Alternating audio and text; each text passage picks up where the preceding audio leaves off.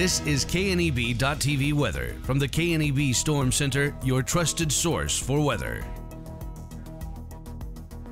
Well, after a very busy Friday evening, it's tranquil over the weekend. And tranquil here into the evening hours as well. We have hazy, smoky conditions out there tonight. Areas of smoke filtering in from those wildfires to our west, and temps going to filter down into the upper 50s and low 60s. But areas of smoke and haze are going to remain around for a couple of days, it looks like. Storm chances return tomorrow. Some could be severe.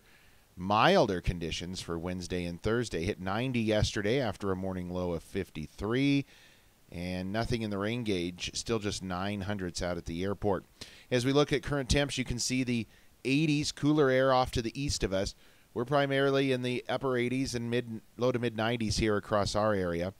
87 in Cheyenne, 85 in Lusk, a couple of the cooler readings, 94 up in Valentine. Winds are in about that 5 to 15 mile an hour range from time to time. Severe weather threat tonight going to be well off east and south and away from us. Now tomorrow we set the stage for a couple of areas of some severe weather. First of all, we could see the severe storms here off to our north and west. That's where the best chance is at the slight risk. However, all across our area, we do have a marginal risk of severe storms, likely going to be in the form of gusty winds and some hail possible as well. The better severe weather threat on winds east of the Cornhusker State. So tonight, just an isolated thunderstorm at best. They're going to be very quiet and not many of them. Otherwise, we'll see a few passing clouds and just generally smoky, hazy conditions. Overnight lows are going to fall down into the 60s overnight, upper 50s and low 60s. For tomorrow, we'll set the stage for some late-day storms after we start with initially partly cloudy skies, areas of smoke and haze.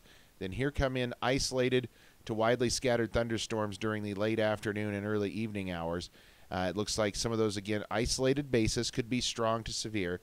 High temperatures tomorrow going to be in the 80s and 90s, 80s off to the north, 90s off to the south. And precip chances going to be pretty scant. Again, you could get a few hundredths out of some of those storms tomorrow, and your neighbors could get an inch or two. Depends on which side you fall on. Areas of smoke otherwise mainly clear tonight. Lows down around 62 tomorrow. A few late-day thunderstorms are possible. Highs into the low 90s. It'll be breezy as well.